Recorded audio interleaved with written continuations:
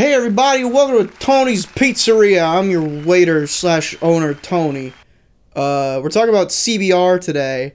If you don't know what CBR is, I'm gonna teach you. The year is 1995. We're in the throes of comics with big chests and big other things. Jonah Weiland, a fan of DC Comics, decides to found a forum to discuss the Kingdom Come event. This became known as CBR and was eventually, in 2016, sold to Valnet Inc., a pretty sketchy behind-the-scenes overlord that runs a bunch of similar sites, namely Screen Rant. Now, I'm not sure if this is why CBR has sort of taken a nosedive in recent years, but considering Valnet owns Screen Rant and a bunch of other similar weird websites that aren't too great, I'd place money on the reason for CBR being a pretty bad website is because of Valnet and their editorial. But hey, maybe CBR was always garbage. I didn't read it before 2016. I only really started reading it this year. But anyway, that's the history of CBR. So yeah, CBR, the comic book news conglomerate thing that posts things that are oh so great. So what do I think about CBR? Obviously by the title and the thumbnail you realize that I don't like CBR, but I should probably tell you why and stop treading water and wasting time with this video. So let's do that. So first off, their site is riddled with ads, which just slows down everything and is just irritating. They have that cheap click-through thing where you have to cycle between multiple pages to read an article that could have easily fit on one page just to get more click-through. You know, classic shenanigans like that. That feels like the Valnet influence. But again, I don't know if they were like this before Valnet. They could have been. Who knows? No one was around before 2016. I'm not going to say too much about the design of the site. It does feel a little messy to me. It was messier in the past. They went through a redesign at some point. I think maybe last year, or maybe even when Valnet bought them. I don't remember. I think it was actually when Valnet bought them because they relaunched in like April of that year or something. Anyway, the point is, the design of the site is fine. It's just the ads that sort of clutter everything up, and that's just a general criticism of websites like this. But yeah, not really much you could do there. You gotta make money somehow. Maybe just make it tasteful instead of throwing 14 trillion ads on your website. I'm gonna stop talking about the ads now, because that's murky waters. We're gonna talk about their policy on spoilers, or lack thereof. I got some notes here, like I always do on AURAM'S Forum, so I don't lose track and ramble for 20,000 years. Yeah, it's beautiful. iPhone. By the way, pretty much all the examples of the bad articles that I'm about to talk about were provided by you, baby bald boys, over on the Discord thing. It's an unofficial, official Discord. I didn't start it. Some dude started it. Here's an article from the day Infinity War came out. You know, that movie that the directors of the movie posted a fun tweet that was like, Thanos demands your silence. Don't talk about spoilers. They're not going to shoot anyone, they just want people to enjoy the movie. So, you know, don't spoil anything. But CBR here, big newsman, posts, How Bruce Banner Returns to Earth in Avengers Infinity War. The day that Infinity War came out. Now, you could make the argument that this title in and of itself isn't spoiling anything, because in the very early trailers, you do see Hulk running around with everyone. And they do change things, but still, like, for someone like me who only watches the first teaser and tries to avoid all trailers altogether because I don't want to be spoiled by anything, why post such an article the day the movie comes out? And the article does go into great detail describing the ways that Bruce Banner comes back to Earth in Infinity War the day that the movie came out. So, like, what's the point? Like, what's the audience you're trying to reach here? Are you trying to make people not go see the movie? You're not promoting anything with this article. You're just saying, here's a plot point from the movie that you're about to see that came out today. There's no discussion here. We're just telling you what happens in the movie that came out today. Here's another one that's not too great. It's titled, Another Spoiler Joins the Hunt for Wolverine, and they have it marked spoiler tags. So that's great. You're thinking, oh, maybe CBR isn't gonna just spoil literally everything in the comics that come out that week. Until you realize that in the link to the actual article, they just spoil the character that's joining the hunt for Wolverine anyway. What the hell was the point? In addition to that, in the little tab in, I don't know if this is every browser, but probably every browser, the first word title of the, like, tab header is the character that's joining the hunt for Wolverine. And then, of course, they get just ever so closer to being good about spoilers. 5 days after Injustice 2 issue something or other comes out, they have this article. Injustice 2, the Green Lanterns recruit 2 of DC's biggest villains. Great.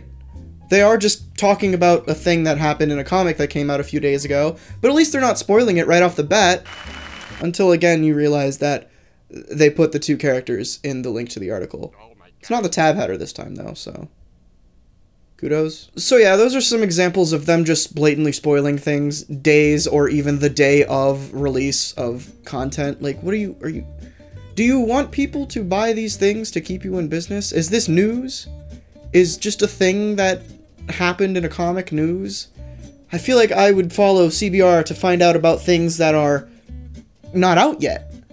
Like, you know, if a new movie is announced, or if a new comic book is announced, or something like that. Not the thing in the comic that came out yesterday.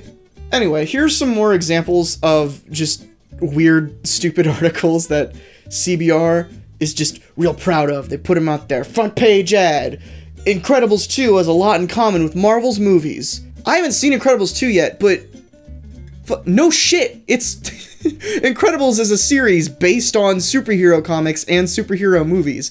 It was a response to the boom of, like, the X-Men and Spider-Man movies. Of course it's gonna have similarities to the source material. Why would it not? That's kind of the point. Here's a fun one. 15 Hulks you want to smash. I like to imagine the writing process behind the guy who wrote this. He's just like, what am I gonna cook up for my lovely fans over at CBR today? Oh, I know. Fucking sexy-ass Hulks. Jesus. I like this one a lot purely because it's just another example of them writing an article that at the end of it you're just like, yeah, cool, no shit. I feel like that's their motto. Like, comic book resources. Yeah, no shit. Anyway, the article is titled Nightwing Director Praises Current Trajectory of the DCEU. It's just a whole article spawned from a single tweet from the director of Nightwing that's not really saying anything. Like, why would the director of Nightwing say anything other than the future of DC movies is good? That's like me saying that every other video after this one is gonna be shit, so you might as well not watch them. Why would I say that? That's conflicting against my direct interest. Who cares? Follow the guy on Twitter if you want to know about that. Don't write a whole article about it. Meet the Marvel fan who's seen Avengers Infinity War 100 times. This is filed under movie news. How do you have time for that, first of all? How do you have the emotional strength to sit through that movie 100 times? I saw Age of Ultron, like, maybe 9 times in the theater, and I don't fucking know how. That was just because people kept inviting me, so I was like, yeah, sure, why not? Also, I'm just miffed that it's in the news section. That's all, anyway. More power to the kid, who cares? And finally, from the top talent over at CBR, Warner Brothers' DC strategy is to make better movies. Alright, I want to make it very clear here that I'm not shitting on anyone personally over at CBR. I don't know any of them. I'm sure they're all great people working hard. I'm sure it's just a rat race to get clicks and shit, just like it is on YouTube, just like it is in any other art form, creative, whatever. But there's a balance that maybe needs to be struck. Like, on one hand, you're making a gaming video and putting boobs in the thumbnail, and then on the other hand, you know, you're just making art that no one's gonna see because you're not marketing it correctly. Find a healthy middle. Also, the spoiling shit, just stop. Just stop doing that. Who's reading those articles? If you're reading those articles, tell me. Are you reading the Day 1 Infinity War spoilers? Why? Maybe I just don't get it. And I don't want to criticize the entire site. Like I said sort of at the beginning of the video, it's mostly just the news sections, the comic and movie news sections that really miff me. The CBR exclusives are pretty cool when they actually get stuff from the companies, like, here's the cover for blah blah blah new comic that's coming out. That's cool, show us that. Because that's something that you are bringing to the table, instead of, like, here's a scene from Batgirl that came out today. So yeah, that exclusive section is really where I guess the content of CBR is, and that's what they should have, but I guess because they're a news site, and that maybe is what gets clicks, that's what they put on the front page, and that's what they tweet out about and put everywhere. I don't know, maybe get some comic boys to write for you, or do more interviews. They have interviews in their exclusive sections, which, that's great. That's original content that you can't get anywhere else. I don't want to learn about the 15 Hulks that I want to fuck.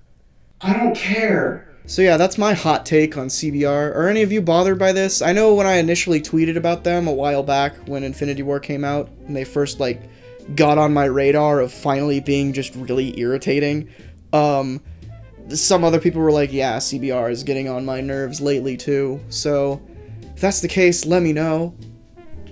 Who knows? How do you outro YouTube videos? I'm gonna plug a thing before I go. I normally don't plug things, but I feel like I should because I don't know, is that people do that on YouTube, right? I've been streaming on here a lot more lately. I've been playing Breath of the Wild and editing, doing work, basically, live on the internet. So turn your notifications on, and it'll tell you whenever I stream. I stream on here on YouTube, not on Twitch or anything. So come hang out. We got some fun boys and girls that hop on and yell at me about things while I play games or edit YouTube videos for a living. So yeah, do that. Fuck off. There's a blood moon too? Are you serious? You can't predict the future. What the fuck? This is terrible.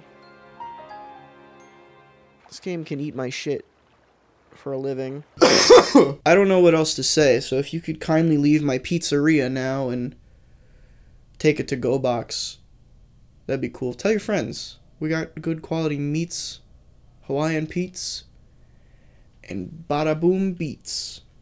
Here's a beat.